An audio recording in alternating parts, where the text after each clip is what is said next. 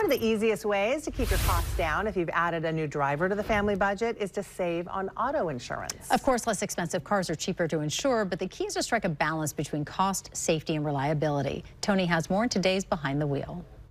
When it comes to new teen drivers, inexperience is the enemy. Late for school, backing out of the garage, forgot that the garage door needed to be open in order to back the car out. It was within the first month of his solo driving. In fact, new teenage drivers are 8 times more likely to be involved in a crash or cause damage to a car during the first 3 months of solo driving than any other time.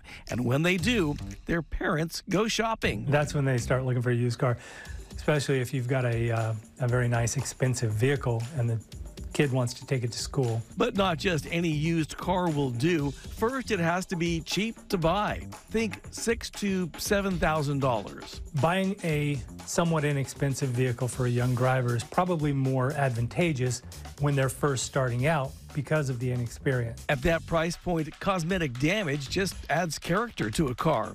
As long as it doesn't compromise safety and damage isn't done to someone else's property, you just live with it. That's part of what would be an advantage of getting an older vehicle that, again, you don't mind if it has a dent, a scrape, or a scratch in it. It also has to be cheap to repair. In an older car, say 15 years old, you can usually change a headlight bulb in a matter of minutes. You might even be able to do some of the work yourself. Basic things like engine oil changes, air filter changes, battery changes, things like that are much easier. And of course, it has to be cheap to insure. Of course, cheap in this instance is a relative term. Anytime you add a child to a policy, generally it becomes way more expensive. There are hundreds of used cars on Craigslist for $5,000 to $7,000.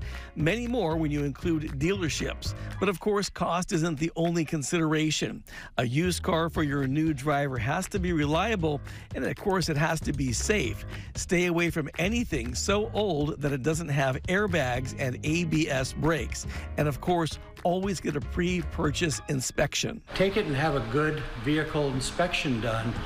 That's going to uncover anything that you're going to need to find. And they will also be able to tell you if the frame is straight.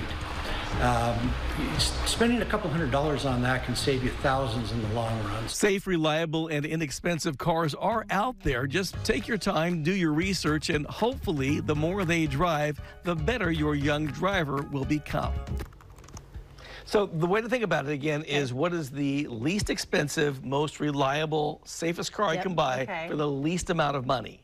You have to be patient and do some research. Yeah, and they're out there. Sure. And this won't be the car they're going to drive forever, but it's the one that you're helping out. Well, and sometimes your insurance agent can help you with this because I know we have a great relationship with ours, and when our kids were getting ready to drive, I called and said, what is the safest? What should we do? Yeah, and those rates can vary by a lot of different parameters. But yeah, in terms of the car itself, think very reliable, very safe, very inexpensive. And a convertible. Let's go right now to Andy. look at this.